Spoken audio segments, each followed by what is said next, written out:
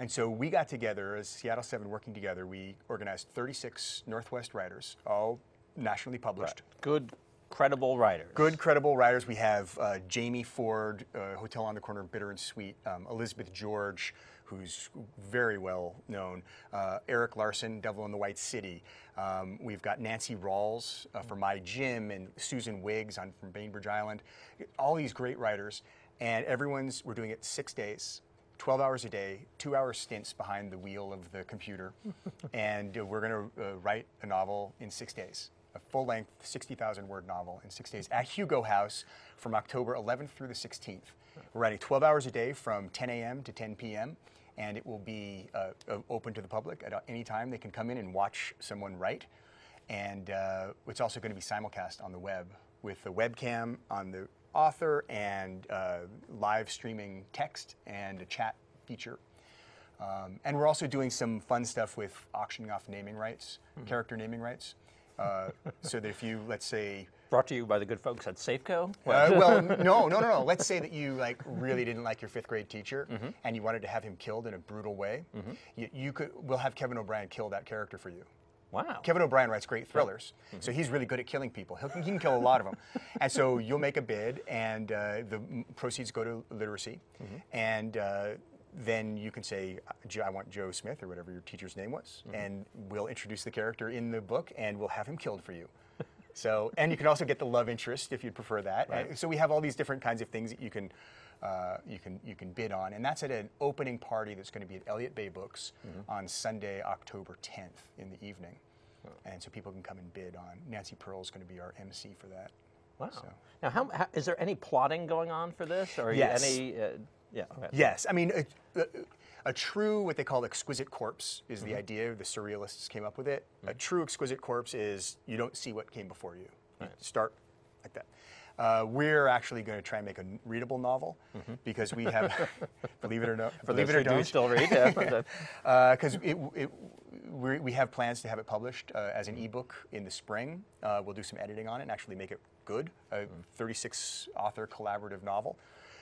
So we have a committee of 5 authors who will be kind of the editorial supervisors and come up with a loose plot line and then make suggestions. But when you sit down at the typewriter or at the computer for 2 hours, you're on your own. You don't have to do, but there will be, you'll get a tear sheet saying, here's where we are, here's where we'd like to head. So try and do that. But if you don't have to. There are only a couple rules. No chainsaws and no and then I woke ups.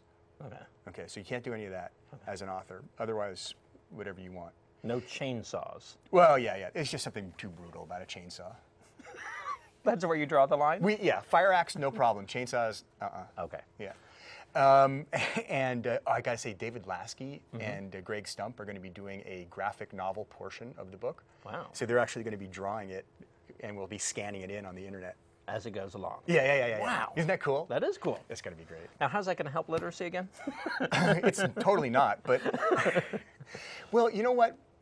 What it's going to do, it's going to energize the community. We're going to getting a lot of press for it. So it's going to energize sort of the reading and writing communities to come and see the transparency of the process. Every author is allowed and indeed encouraged to use lifelines. So we're going to have a speakerphone on the desk, and we'd like them to call their agent or their spouse or their... Or Stephen King. Or Stephen King. It's true. We're going to be calling different writers and editors and so forth and saying, hey, so that we get to see sort of the process of what it is, what a novel writer really goes through when writing. So in that sense, there's education. We're also running field trips through. 2 field trips a day from high schools are going to be coming in, and they'll get to see and talk to the author and then do a writing program separately. And then we also have created an online virtual sort of field trip so that if you can't make it in, teachers can log on and they can download the information and they can teach the segment in their class while they're watching parts of it on the internet. And as well, it's a fundraiser. So the whole venture is being underwritten by Amazon.com. Thank you, Amazon.com. And so we don't have to worry about any of the expenses, and any proceeds that we get from selling T-shirts or character naming rights will go directly to supporting writers in the schools and also supporting Hugo House, who's hosting it at their facility on Capitol Hill. So this sounds like it makes literacy sexy in a certain Absolutely way. sexy. Which I like. let's go to the other side of it, because it used to be that if you were illiterate, there was a stigma attached to that. Like, yes. it really was a terrible thing. Now it doesn't seem to be as stigmatized as it used to be. Do we need to shame people more for their illiteracy? I'm not sure that that's just your perception of it. I mean, I think that, you know, if there's a true illiterate would feel very compromised and have a very difficult time in this world. So I'm not sure that that has changed. I think that it's just gone underground, and perhaps, you know, our circles of you know, where we travel, the people we travel with are all kind of somewhat insulated, and we kind of hang out with our other educated friends. But I think that I think there is a stigma there. I think I might have to disagree with that. Really? You think there still is a stigma? Yeah. You don't think so? I don't think so. I mean, maybe if you're truly, completely illiterate, but I mean, even if you're, I think there are many functionally literate people who should be shamed. Maybe put in a stockade or something. Really, a stockade? It's the best I could come up with. You know, on we short could, notice. now that I think about it, we could do something with a novel live with a stockade. I like that. I think that might be fun. I'm not volunteering, however. But seriously, I mean, if you take a look at the way kids write, I mean, like there's a bunch of stuff. As you see papers by high school kids, college kids, even people that I work with who can no longer express themselves in a clear, concise manner. I guess I was thinking more of the pure literacy issue. You know, like in the book The Reader by Bernard Schlink is, you know, deals with a woman who's completely illiterate and is so shamed by it, you know, ends up going to prison for her entire life because she doesn't want to admit that she's illiterate. It's that's pretty shameful. I don't know. I guess that maybe nowadays, I suppose that there are issues with students, high school students, saying, "I just do enough to get by," but they're still literate. The question is, how do we raise that literacy to a higher plateau where they actually enjoy writing and reading? And that comes in the energy of their teachers and the educational system, I think, and their parents.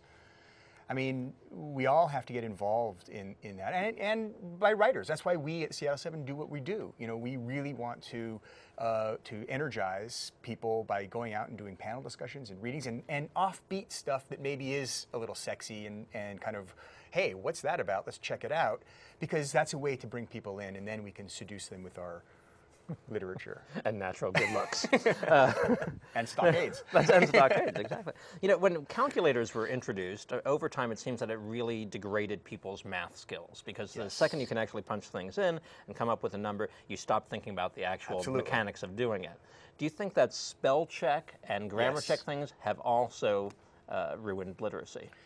I think that spell check definitely makes people sloppier. I know for a fact when I used to work as an assistant for Philip Langner at the Theater Guild back in the early 80s, and I was typing on an IBM Selectric and doing carbon paper, you don't make mistakes. Because if you do, you got to get out the razor blade, and it's a whole thing. So I know that with a computer now, I'm typing, I'm always going back because I've made a typo or something. So yeah, you do get sloppy. You do play down to the competition, I think. So I'm not sure that's just a discipline problem. That's not a fundamental problem. Yeah. I just get nervous when I go into like early grades in schools and see more and more computers lined up rather than, you know, actually learning to write by hand or type. I know, dude, but we got to change with the world, man. You got to stay hip. All right, dude. I don't know what to say. You're becoming an old man, well, tell me about it. Technophobe. Luddite. I'm a Luddite, indeed. People want to know more, and they're not going to read about it. Can you recommend any movies? Or if you must, books that will help them out? Oh, God. Are there some books? You know, there's some great. Again, The Reader, I think, is fantastic, and that was a book and a movie. Right. Yes. Folks will know it as a movie. One of my favorites Oscar nominated about literacy is Fahrenheit 451 by Ray Bradbury, also a movie, which is it's just terrific. You know, one of my favorite books about literacy of all times is Animal Farm, George Orwell, which I think was made into a movie, though I never saw it. And, you know, I have to admit, the art and an Apple commercial. And an Apple The Art of Racing in the Rain does touch on issues of literacy because it's told from the point of view of a dog who can't read, Right. but is self-educated by television. Right. There you go. I'm saying. That would be the book by you, Garth Stein, would it not? And, you know, www. And it's being made into a movie, too. So soon, people won't even have to read it. They can just see it on DVD on their iPhone. So those are it. Fahrenheit 451. Fahrenheit 451. Okay. And The Reader. And Animal Farm. And The Art of Racing in the The Art of Rain. Racing. Oh, and you know, Charlotte's Web. Charlotte's Web. I love Charlotte's Web for its literary references. No, seriously. Really? Now I'm gonna have to go back. It's all about propaganda. See, Right. because like, okay, so this spider like doesn't even know what she's writing, but she writes all these words up there. Okay, so one day she writes some pig up in the barn, and the farmer comes down, and he looks at it, he's like, wow, that's some pig. And so he goes and gets his wife, and she comes down, and he says, look, this is some pig. And his wife says, I think that's some spider. Right. The spider did the writing. And the guy's like, no, it's some pig. Look, it says it right there. I mean, is that not a poke at propaganda? There you go. Advertising? I never looked at it that way. There you Yeah, go. Okay. that's E.B. White just taking a swipe at all advertising. Oh, it says it. It must be true. It is true if I see it on TV, though. See? There, it is working. Damn it. Well, I was going to recommend Stanley and Iris, if you've ever seen that. It's great because, once again, it really does stigmatize illiteracy. Yes. and get Robert De Niro as a not even barely functional illiterate. Yeah. So, Yeah. a good film, certainly. So what is the one thing you can leave people with? What is the one call to action or the, Well, I think thing that, I think that, as a family guy, I always try to set a good example for my kids. And I think that, you can look at your family as your immediate family or a larger scale family. And I think that, showing the fun of reading for my kids, discussing books, reading books at the same time as they do, having good discussions about it. Or, for instance, one of my sons was assigned To Kill a Mockingbird over the summer to read. Well, that's great. And you know what? We have a lot of good discussions about it. And now, tonight, we're going to watch the film, which is a terrific film. Oh. So there are ways to kind of culturally tie into our kids, even though we feel that this technology chasm is so great, the technology gap. There's still a way to sort of make it so that my kid says, you know what his thing is now? Great. He says, I'm reading Grapes of Wrath. That's my next thing. And I said, by all means, read it, and that's also a great movie. After you've read it and we discuss it, then let's watch the movie, which is terrific. And then hopefully we can go see the play. They'll redo it at Intamin when they did a great production of it a few years ago. Huh. So I think that, having the discussion, keeping the conversation going is always important with our kids, with the communities around us, doing book groups, book clubs, volunteering at schools, libraries. Anything that you can do to sort of demonstrate your passion for reading is something that's going to be good. Well, we agree there, certainly, that if you show your passion to others around you, it helps a lot. I like forcing myself to read in front of my daughter, not to ignore her, but actually to let her know that this is a good way to spend your time. Right. And I always try to remind her that if you want to write a better future for yourself, you have to be able to read the past. So keep after it at all times. Read, consider it a sexy thing to do. And come to see the novel live, where there will be sexiness. All right. Thank you, Garth Stein. Erik Larson, put your shirt back on. Boy, they're coming in droves now.